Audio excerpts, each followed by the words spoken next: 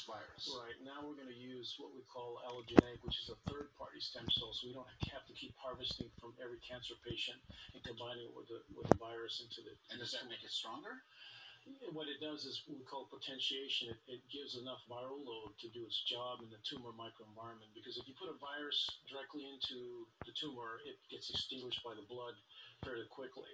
Your blood has a very innate properties to combat the virus. So it shuts it down before it even does its job. That's right. And the cool thing about the potentiation is that we help grow it, incubate it before going into the tumor, and then once in the tumor, with a cell delivery, the virus continues to grow inside the tumor microenvironment. So. Okay, so this is for tumors that you can spot, that you've seen, that the doctors have identified, and so it's targeted therapy, right? And is that introduced with an injection, or how is it introduced? It's a good question. It's what we do is we do an MRI scan. The doctor looks at the tumor, and then the day of the injection, it's a CT laser guided injection, so very precise. So we know exactly, it's usually 2 centimeters minimum width that we need to inject to make it pretty effective. So it's very precise the way we have the imaging today, and all the radiologists we can have at their disposal. That is remarkable. I just can't even imagine how that whole process works. So that targeted injection, if you will, is it a physical injection, or is it a laser injection? What kind of injection is that? You know what I'm asking? Yeah, it's a physical injection. It's a with physical a injection. needle, and we'll use a quadrifuse needle, okay. a needle that has the ability to inject in multiple points. Actually, the needle itself, while it's moving around inside the body. Yeah, it actually has its spokes goes out, and then you can actually go into, and you have multiple areas that you can inject into. But it's very precise. Once this process hits the cancer cell, what happens to the cancer cell? Well, you have what we call oncolysis setting in, so the destruction of the tumor cells, and then what we do is these antigen-presenting cells, as a byproduct of the debris from oncolysis, goes to distant tumor sites and educates T cells to go prevent recurrence of cancer, and also hit distant tumor sites that we didn't inject. So we don't always have to inject the actual tumor. Just the main tumor, and then you have. And your own system does the work. With the abscopal effect, you actually have the ability to go to other tumor sites. The technology allows it to kill other cancers and tumors, cancerous tumors and other sites. Now, Alan, why did you get into this? You're a businessman. You've done a lot of entrepreneuring in your life, I take it. This company is interesting. It's out there with so many trying to combat the scourge of cancer in the world. Why are you involved in this particularly? Well, I particularly met Dr. Szalai, who is the founder, a 78-year-old German scientist who came here, taught at Caltech, world-renowned in his regard. And my dad had prostate cancer in 2014, I think. And everybody has a story that they're always looking for something out there that might be groundbreaking.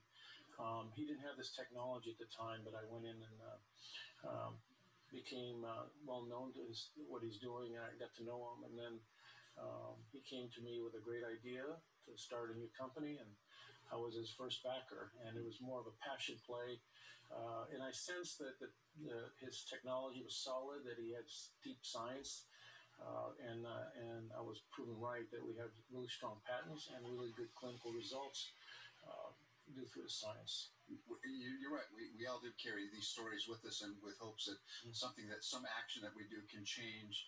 I know, going through that with, as I mentioned earlier in the program, my father-in-law having had cancer, it seemed that we were learning so much more about cancer and its effects and its treatments than I had ever learned before. And quite often, patients and families of cancer patients, and even if you have cancer yourself, you do learn an awful lot.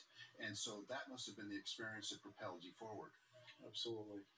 When you're passionate, it's easy to pick things up. And I've spent thousands of hours now learning a field. But we have great scientists, we have good doctors, we have a good team, and it's all now at the stage of collaboration and teamwork, and reaching consensus and making solid decisions. Get right advisors online. We have no problem. Not invented here syndrome. We ask for resources out there. We got good medical directors we tap into. John Wayne Cancer Center, Moffitt Cancer Center, NIH, National Institute of Health. We're doing a research with them. And how soon before this all comes to market and you see it every day with every doctor? We still have to do our phase 1b/2a trial, and then we're talking to the Pancreatic Cancer Network, and it's very promising. And that's the first adaptive trial in the world that I know of that goes phase 1 through 3, at least with the U.S. FDA. Is what I know. Correction on that. We feel that it may be in a couple of years. I mean, depending on this adaptive trial that we're getting involved with the Pancreatic Cancer Network. So we're talking to them right now. So there's a lot of interest by oncologists that are really treating cancer patients that hear about us and they want to know more.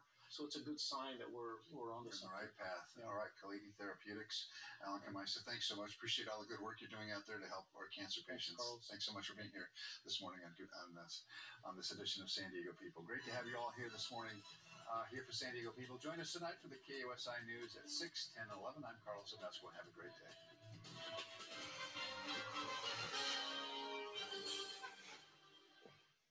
This week on Good Morning San Diego, gearing up for San Diego Startup Week. We're getting an inside look into what to expect at San Diego's largest startup event. Happy Mother's Day, Mom. Veteran took a hobby and turned it into a successful business this week. I love you. I just want to tell you,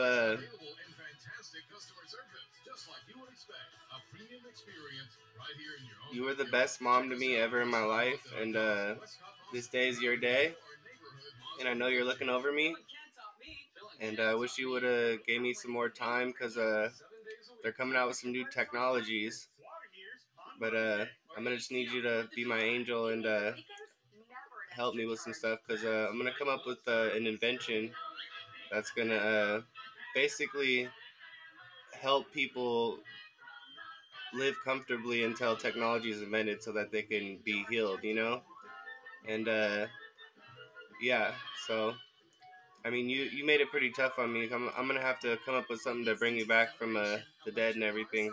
That'll be like as soon as possible, but I'm going to think of something, though. I miss you so much, and I love you.